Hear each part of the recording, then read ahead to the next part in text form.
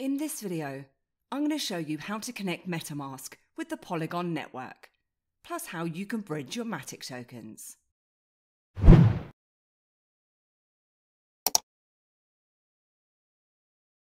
And for more information, please check out everybithelps.co.uk. MetaMask has always been the go-to wallet for accessing the Ethereum network. However, you can connect MetaMask to other networks such as Polygon for accessing decentralized apps and DeFi that support it. Although these reduced a little bit recently, users are getting increasingly frustrated with the sky-high prices when interacting with the Ethereum network, and are now searching for ways to reduce their costs. One way is by avoiding the Ethereum fees altogether and using alternative protocols such as the likes of the Polygon Network, which was formerly known as Matic Network. Polygon is a protocol for building and connecting Ethereum-compatible blockchain networks, and their cheaper transaction costs and faster block times have driven increased adoption by a number of popular DApps, such as the likes of Aave, 0x, or Sushiswap. So let's jump in and see how we can connect. And the first thing you'll need to do is open up your MetaMask wallet.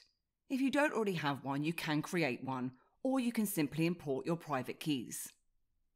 Depending on when you're watching this video, Polygon may already be added to the list of networks here after an update, but I'll show you how to manually add these just in case. And before making any major changes to your MetaMask wallet, please just ensure that you have access to your private keys or your secret phrase, just so that you can back up or restore your wallet in case anything goes wrong. First of all, you'll see the network that you're currently connected to at the top of the screen, and my MetaMask is connected to Ethereum. And there are lots of other options here, such as the likes of the Binance Smart Chain. But as you can see, I don't currently have access to Polygon, so I'll need to add the network.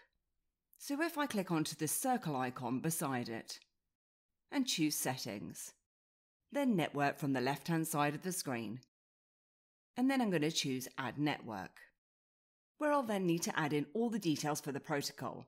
And instead of me reading out all these to you, you'll find links and information in my blog post, which I'll link below. So once you've added in all the information, you can then scroll to the bottom and click on to Save. And you can now see the Polygon network is connected at the top of the screen here. So once you've connected your MetaMask wallet to Polygon, you can then use it with apps such as Aave, 0x or Sushiswap, where you can see that I'm now connected. However, to use the Polygon network, you're going to need some Matic tokens to pay for the gas fees. And this is in the same way that you need ETH for Ethereum and BNB for the likes of the Binance Smart Chain. If these tokens are Ethereum-based Matic tokens, you'll need to bridge these to the Polygon network too, which is what we're going to take a look at. So as you can see, I don't currently have any Matic in my wallet. And one way to get these tokens is by trading for them over on Binance, but you will have to pay a withdrawal fee in ETH to get these into your wallet, and then another fee to bridge into Polygon. So I'm not going to choose this option, but if you did want to, I've got a link in the summary below that will get you 20% off your trading fees with Binance. Another option is using the likes of Uniswap, where you will be charged a fee for the swap, but it'll be straight into your wallet, so there won't be any withdrawal fees there. However, the process that I'm actually going to be using today is using FTX, where I've currently got some Matic tokens. And normally there is a withdrawal fee when you're using the exchange, but because I stake my FTT tokens, I do get 3 free withdrawals a day, which is pretty handy. But if you want to use FTX, again you can get 5% off your trading fees with my link below. So I'm going to send my Matic tokens across to my MetaMask wallet now, which I need to ensure is on the Ethereum network. And this is because the token is currently on Ethereum, which we can do using the Polygon bridge, which is available from inside the Polygon wallet.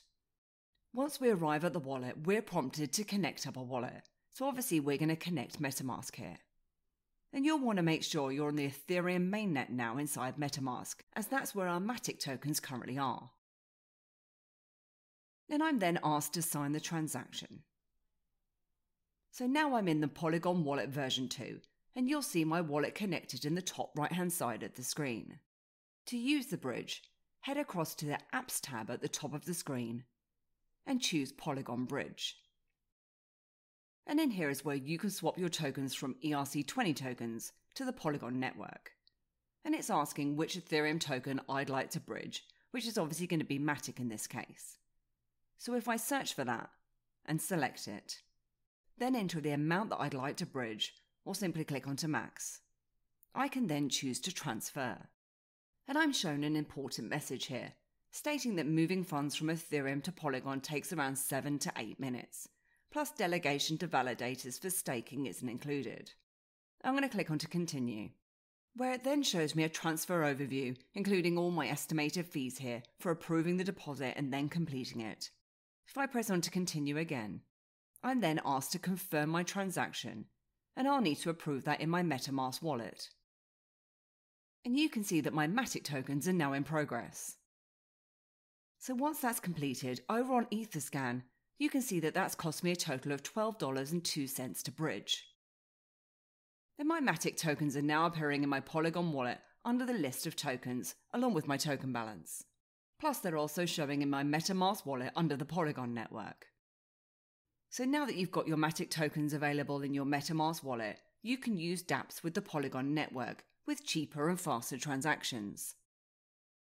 And I hope you enjoyed this video today, and if you did, then please give me a like, hit the subscribe button, and please do head over to my website at everybithelps.co.uk for more tips, reviews, and step-by-step guides.